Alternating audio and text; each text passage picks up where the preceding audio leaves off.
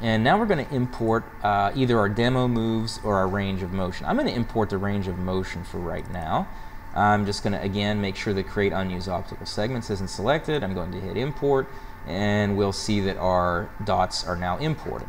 So we can scrub through this, and we can actually see that it looks like our range of motion. Okay, so now we want to do the same thing. We want to go over here to our asset browser. We want to drag a actor in, and this actor, again, will show up.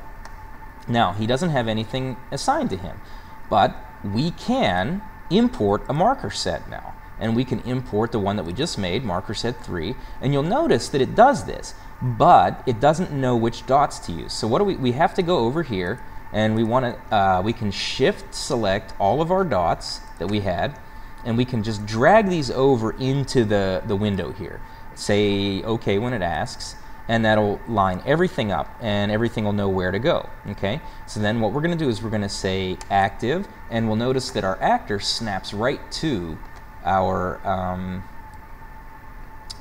dots. So now we can play around, and we can turn the recycle the motion on and leave everything else alone for right now, and we'll just hit play, and we can see that our demo moves, and some things are breaking, which I'm not liking here, but it's not too bad, so we can go back and we can fix some of this.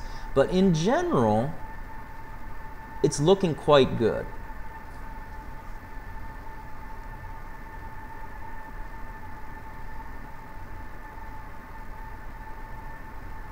Yeah, it's looking quite good.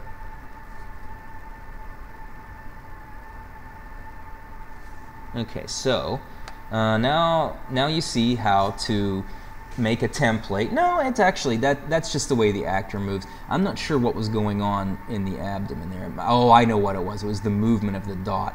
So we could go through and we can filter that with our F curves window here. We'll get to that later. Right now, I just want you to learn how to set up the template. Okay.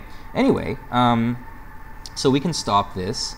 And now we can go to File, and we can save this as, and we can call this range of motion. Okay? And this is going to be really good when you put your character on here to work on weight mapping, and you can see how things bend and how things break. So this is kind of going to be useful for advanced techniques, but you should learn how to do it now because it's actually useful for beginners as well. Okay, so I'm just going to say save, and I'm going to pick the defaults, and that's about it. That's really all that we need to do for this lesson, and we will end it here.